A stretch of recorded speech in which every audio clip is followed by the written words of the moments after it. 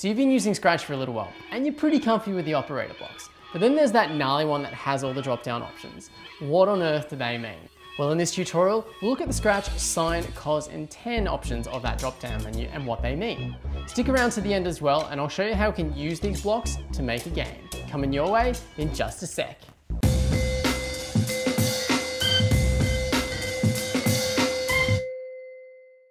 Hey, welcome to the Sine, Cos and Tan tutorial. This tutorial is going to work best with people who already have a good understanding of lists and have some basic understanding of trigonometry, specifically SOHCAHTOA. If you don't, go check the card in the top right hand corner right now. That's going to link you to a Khan Academy video on the unit circle, and I strongly encourage you to watch it if you have no idea what I'm talking about. It's a bit of a journey, trigonometry, and if you're just starting out, be persistent, you'll get there.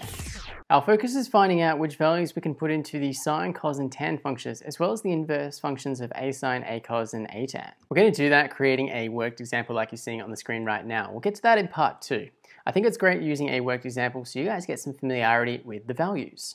Okay, let's first start with the sine, cos and tan functions. What values can you put inside of here? We're going to jump across the unit circle to check it out. I'm here on the wonderful website GeoGebra, and we've got a unit circle here. How do we know that this is a unit circle? Well, the unit circle has a radius of 1 all the way around. Values that go inside the sine, cos and tan functions, they're angles. And you can see that here on the screen as I move this slider. I'm changing the angle here of this right angled triangle, and it goes all the way up to 360 degrees. One complete rotation or revolution of our unit circle. Now, I've just reset our angle back to 0 degrees. And there is no angle here on our triangle. And you can see here our values, cos is equal to 1 and sine is equal to 0. So if we put the 0 degree value inside of our trig functions, these are the results we'll get. So let's jump back over to Scratch and check it out. Okay, so if I put in the number 0 here for our 0 angle, the sine of a 0 degree angle is going to be 0. So if I click this and boom, that's what we get here. Let's put the same angle in here for cos. What do you think we'll get? That's right, we get 1. We're going to skip over tan just for a moment, and instead we'll enter in some different angles here. So we're going to enter in a 30 degree angle, and let's check out the return values. For the sine of 30 degrees, we get the value 0.5, and for the cos of 30 degrees, we get 0.8. I'm going to round that up to 87. Okay, let's head back over to the unit circle. Now I'm back over here at the unit circle, and you can see I've updated the angle to 30 degrees. You can see that the cos value is 0.87 and the sine value is 0.5. Now remember, our unit circle has a radius of 1, so here's 0 and on the outer edge is 1. And it makes sense. This red line here, it's on our x-axis. And it's about 87% of the way all the way to 1, isn't it? There's about 13% difference. The same goes for the sine value. Now sine kind of refers to the y-axis. So remember, our radius, our full radius is 1, so all the values between 0 and 1, and our sine is about halfway up that, so about 50% of the way. So the big takeaway from this is that cos refers to the x-axis and sine refers to the y-axis. And this is true for all angles that start their rotation from the x-axis, like we're doing here. Now the way that I like to remember that is through this little memory device here. I'm not cozy, and cozy looks like cos y. But we're not cos y. We're crossing instead. And I've matched that up with the c's of crossing and cos, and the x for crossing. So cos is crossing or going across the x-axis. If you remember that, then sine y is just the opposite. Alright, now that we've got some understanding that sine means y and cos means crossing across the x-axis, tan is just the slope of our radius here. So to measure the slope of this line here, we just use the formula rise over run, where rise is y going up for rising, and run is like running across the x-axis. And we can represent that formula in Scratch by duplicating our sine and cos blocks here.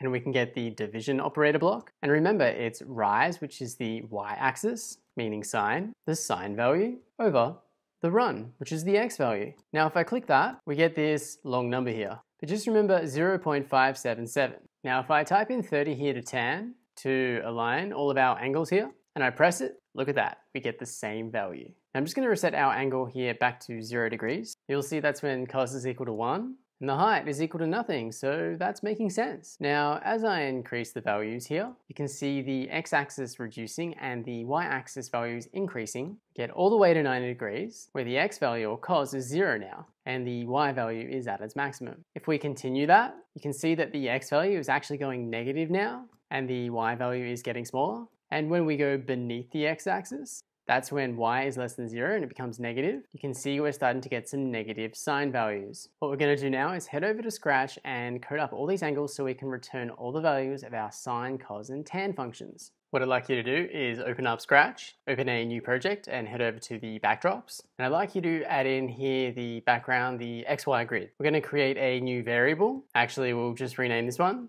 and we're going to call it angle. We're going to, when the green flag is clicked, going to set angle to 0 degrees. Then we're going to repeat for a full revolution of our circle. So a full revolution is 360. And then we want to change our angle by 1. So you can see here as I click the green flag, our angle is incrementing. Now we're going to make 3 lists. We're going to create sine values, cos values, and tan values. So you can see here we've got those 3 lists. And the thing I like to do before we start mutating those lists is just to delete all of those values. We're going to delete all the values of cos, all the values of sine, and all the values of tan.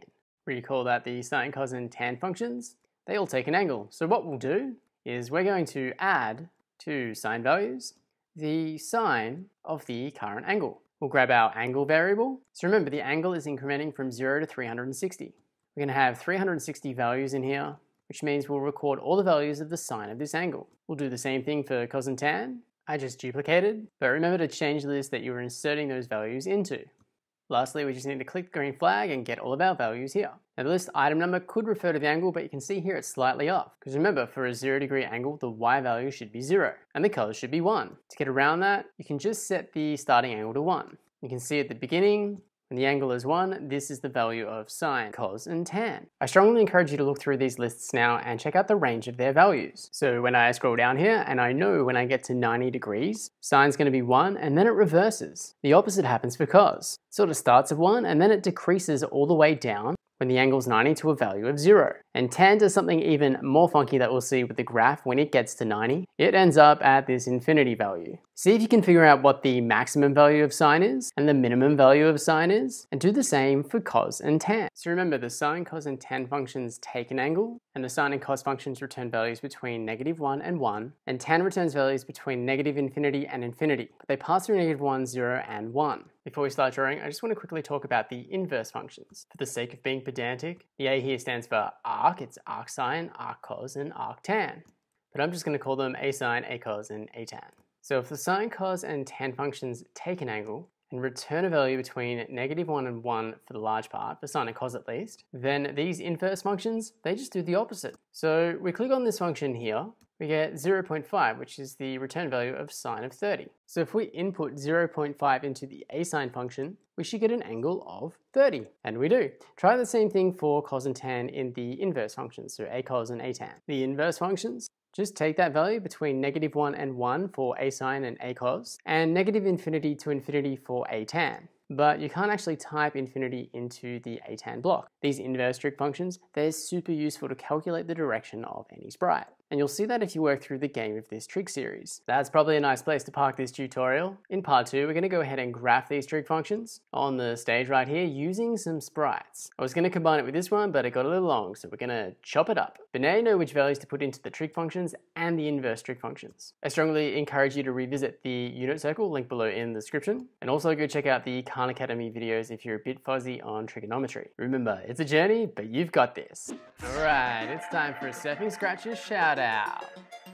This one's been a little while in the making, and it goes out to bananas_20 who requested a more advanced operator blocks tutorial. Thanks for your request, bananas_20, as that gave me a little wriggle on to make this tutorial. Do you want a Scratch shout out? Well, there's a few ways that you can go about it. The first one is remix one of my projects and show me what you did to it. Show me how you adjusted to it and share it with me. The second way is to make a video request on my Scratch profile or on one of my videos. If I catch it and I make the video, I'm gonna give you a shout out. The third way is to join the Surfing Scratcher Shout Out Studio. Yeah, bit of a mouthful. All the guidelines are over there, there's a link in the description. And the last way is to join the highest tier of my Patreon page, a link below in the description. Hope you enjoyed this Scratch Sine, Cos and Tan tutorial. I'm off to go find a wave. I'll catch you in the next one.